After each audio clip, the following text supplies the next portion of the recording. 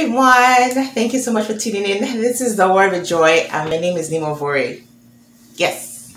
Do you like my hair? Do you like my hair, guys? Shout out to Remy or Waka, depending on, I guess, when you met her, because she gives Waka or Remy. But shout outs. Thanks for the braids. I forgot the name of these braids. It's very scanty, knotless braids. So thank you very much. I appreciate it. I think it looks good. We'll rock this for a while, until my hair starts to itch too much. But yeah, thanks for tuning in. Great to see everyone. I pray and I hope you've been having a good summer so far, and we're moving right along. Here's July like flying through. Before you know it, it'll be the end of the year. So we just want to thank God for His faithfulness for the first 6 months of the year, and now we're in the second half, and we believe that God who saw us through the beginning will see us through the end successfully and more gloriously in Jesus' name. All right, so per usual, if you like this video, click on the like button, share it your friends and family members, and finally do subscribe if you haven't already. Join the Joy Squad and click on the notifications bell so you are notified when a new video comes up, which is every Tuesday and Thursday, 6:30 a.m. Eastern time. Super early, but you need your word early. And for those of you in other time zones, it's like, I guess, middle of the day or wherever it is. It's perfect time wherever it is, okay? All right, so we're going to go into taking captive every thought, all right? So quick prayer as usual. Heavenly Father, in the name of Jesus, we ask that the Holy Spirit will be invited into this conversation, and this place will only speak of that which you want us to hear, myself included, and which you have already empowered us to be able to do and obey to your glory and to our benefit and to the shame of the enemy. In Jesus' name, amen. Amen. Okay, so taking every thought captive. 2 Corinthians 10 verse 5 is 4 and 5 is going to be our text. 2 Corinthians 10, 4 and 5. All right, and I'm reading from the New King James Version of the Bible.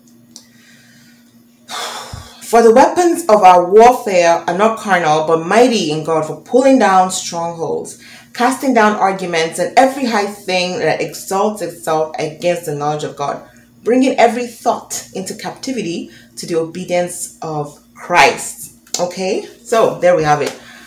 Bringing the weapons of our warfare, which we spoke about, the armor of God, and of course the tools that we were given there, the breastplate of righteousness, the belt of truth, helmet of salvation, the shoes shod with gospel of peace, the shield of faith, praying in the spirit, all of that together is what helps us to do these things, like bring down the strongholds and to bring down every imagination that exalts itself above God, all right? But where I'm kind of focusing on, like for this particular video, is to bring every thought captive to the obedience of Christ. So taking captive, remember like back in the Old Testament days, whenever they took like captives, it was like you don't have any say in anything. Remember Daniel, even what you eat, because they were like, this is what you guys are going to eat according to the king, this is what you guys are going to learn, this is what you guys are going to do. Like they were captives, they were not free, they were not, they were like, they were slaves pretty much. So your time, your food, where you slept, what you ate, nothing was your own free will. It was dictated to you.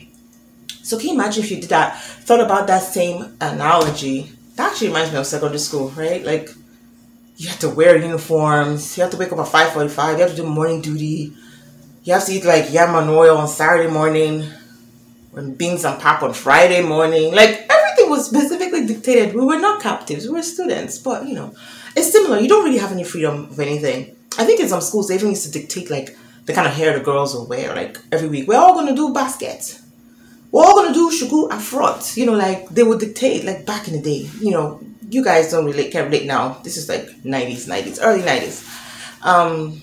So yeah, so that's kind of how it is, where that thing or person that's been captive doesn't really have control over anything or what they want. So can you imagine if like you really did that to your thoughts, right? Like every thought, bringing every thought captive, not like, the really wild ones. No, like every thought. Think about that. Like all the little ones that just fly in there. I want to cook today. I want to be nice to that lady. She was mean to me yesterday. I want to forgive this person. I don't feel like cleaning my house. I'm just so lazy. I'll do it next week. Like every thought, not just the spiritual thoughts. That's how I'm reading it. Every thought has to come and become captive to the obedience of Christ. So you bring it forward like, okay, why don't I want to do this? Or why do I feel this way? If the Bible says something contrary, then it's like, I need to captivate that sort of be like, no, I know you don't feel like doing it. I know you don't think that lady was nice, but no, this This is not about you. We are bringing you captive. You do not make the rules, and you don't just go free willy doing whatever you want, right? Just like how, like, in secondary school, I couldn't, like, sleep whenever I want, and, you know, eat whatever I wanted, whenever I wanted. I had to do it at a certain time. Same thing you can do to your thoughts, and just be like, no, we're not going to do that right now. Oh, this reminds me of Jessica. If you watch the video, we're not going to do that right now. Yeah, so you tell your thoughts, we're not going to do this because I'm bringing you captive. And I tell you, truly, I've been doing this, like, recently, where if something comes up, like when I plan a wedding or an event and there's something stressful happening, I don't want to go to the, oh my God, there's going to be a problem, da da da. Like, the first thing is like, you know what? God is able. God is able. We can walk through this. And, like, it's situations that feel like it's just, there's no way, you don't have any way out. We've already asked like 10 times. They said no. They said no. By the time, like, I bring myself to that place where my thoughts are captive and saying, God is able, forget what you know about this situation and this, the rules, the whatever, I get, like, instantaneously then an opposite reaction of what would normally have happened. And it's like, wow, the Holy Spirit heard that. And yes, God did make a way, because I felt like we can do this. We can do this. Holy Spirit, you may given me the power. I can do this. I can make this happen. I'm a problem solver. I'll figure it out, and we will figure it out, rather than cowering and going, well, you know, it's too much burden, too much craziness. Let's drop it. Let's leave it. Let's go to plan B. But, you know, like, that's just an example for myself of how I'm not allowed, like, thoughts to then take over and say, well, this is it, give up. Okay.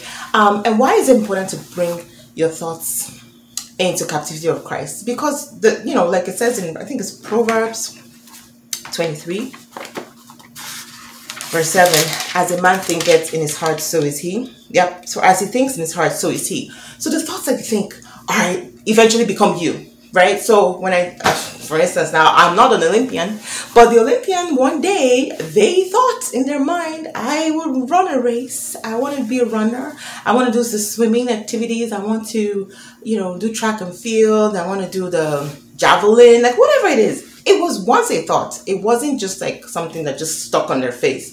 It was a thought. And then the thought became an action. And then the action became who they were. Because in the end, that's it. They're like, oh, that's a runner. Oh, that's a baker.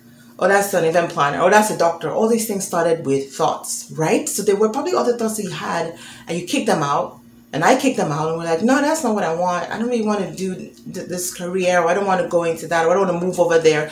All these are thoughts. So just imagine all the thoughts that you've ever had in your whole life, and how all of that can culminate into your action and who you are. And that is why bringing every thought into captivity is very important, because it then, you know, your thoughts, like it says, become who you are. That's who you are. What you're thinking is who you are. So for us to take that victory over the enemy, the first place is right here, right? In your mind. Make sure your thoughts are in alignment. Don't give place to the enemy for anything. If there's like a little doubt or a little like crack, then you're going to allow, remember like Eve, like once she was like, oh yeah, maybe I can be wise. That was a thought that the devil introduced to her. Like, you know, maybe if you ate this fruit, you'll become wise and you will know and be like God. And that was a thought that came in, and she didn't say, yeah, but it's disobedience. I don't want to disobey God, and I'm not going to do that. She didn't do that. She did not bring it down. She did not like bring it captive. And so it held its place, and then it became sin and all that, which we know happened with the rest of history. So I don't want to make this a long video. I'll probably do another one now that says, you know, like the second part of it. So how do we take these thoughts captive? Yes, we know to do that. We know that we want to make sure that our thoughts don't take over, no matter what they are, unless they are aligned with the Bible, unless they're aligned with the knowledge of God. Those thoughts need to be shut down immediately, because they're going to become the actions which become a you, and you don't want that, right? If it's the wrong thoughts. If it's good, awesome, amazing, liberating, and glorious thoughts that give glory to God, then yes, please keep on thinking it. Keep on thinking. Remember when Paul says, you know, think on these things, whatever things are true, whatever things are pure, whatever things are of have good virtue. That's why he's saying that. And I have to find the verse. But we'll talk about that in the next video. But this is why, like, thinking about those things makes us who those things are, and gives glory to God, edifies God, and shames the devil. All right. So thank you. It's been a quick one. I appreciate you tuning in. My name is Nima Vore. This is The Word with Joy. Send me a message if you need to, and leave comments, questions in the comment section. I always have trouble saying that, in the comment section. Leave your comments or questions, and I'll get to those. All right. So God bless you. Have a great day. Bye.